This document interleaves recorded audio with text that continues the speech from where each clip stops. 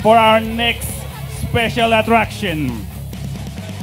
From the blue corner, from the Glenford Boxing Gym, Billy Sander Lontayao.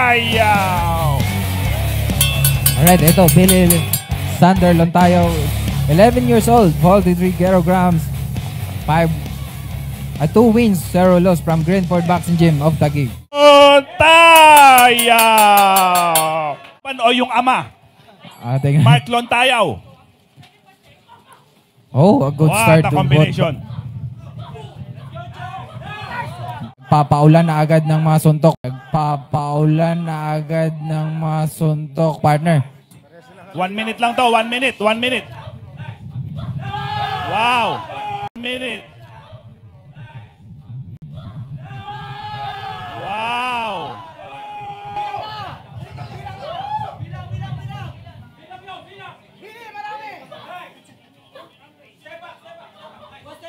Ito. Multi-talented talaga to si Billy. From boxing. Oh, a good left hook by Billy, pero singing and boxing tong si Billy Lontayao. And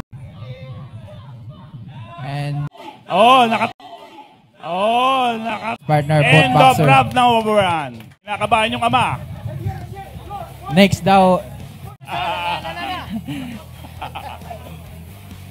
Oh. Medyo mas maganda lang yung flurry nung Lontayao nung round number 1. Yes. Oh. Undefeated pala tong Billy Lontayao, 2-0. Etong Dumagakon, 2 wins, 1 loss. 10 seconds. Oh, start round number 2. 10 seconds. 3. Ito. Nice Oh, upper. grabe. Ganda nung upper, talagang. Ganda ng exchanges ng dalawa, partner.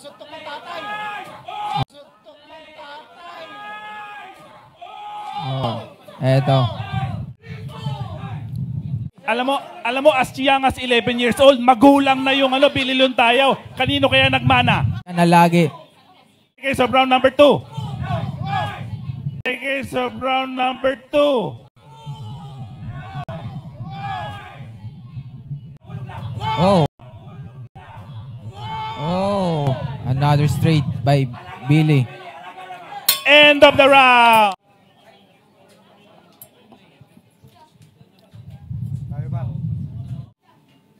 Eto. Wow. Ganda ng over. Eto. Wow. Ganda ng over. Oh.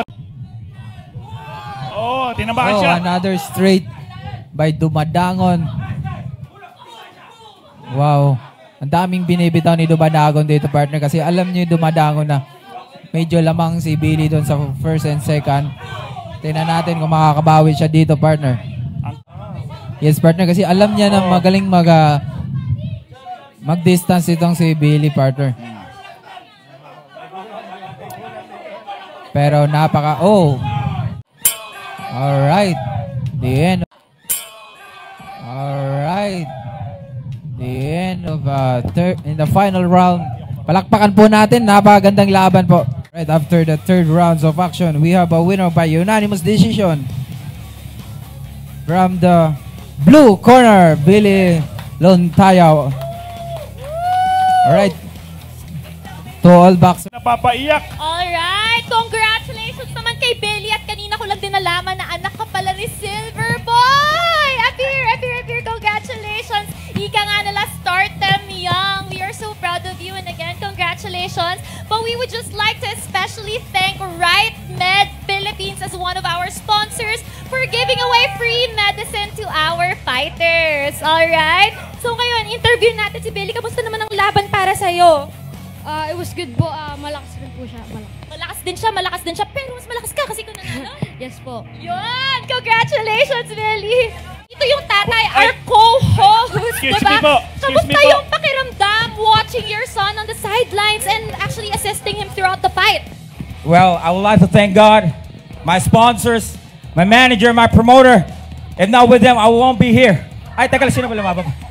Yung anak ko pala. Anong pakiramdam? pakiramdam nung pinapanood mo siya? Syempre, proud ako, pero syempre, more hard work para kay Billy kasi he's doing singing and boxing, but good start for him. Let's go jump! Maraming salamat kay SK Ma'am Sai. First time ko po dito. Sobrang po ko overwhelm ako kasi sa totoong buhay po, mahihain ako at nakapunta po kami dito sa Manila. At sobra po ako, nahiiyak po ako. Nakita ko kayo, si Alvin, si Kevin. Pambihira, spotlight nung tao. Salamat po sa Oo. My next ma, my Ayan next pang ma. mahiyain kakaloka, pero yan ang mabuting ama. Nakita mo naman talaga fino-foster niya ang talents ng kanyang anak. Singer na, boksingero pa. Congratulations again, Billy. Sandali lang. Saan si Silver Boy? Tayo na lang, boxing. Wala po, okay na po tayo. Yung laban. Si Unanimous, paano nangyari yun? Professional boxer ako. Gago! Ako, amateur boxer ako. Ma'am, galing mo pala dyan Hindi ko alam Gold medalist. Gunggong! Barinig kita sa mukha! Bro, teka lang, pagbibigyan kita, pagbibigyan.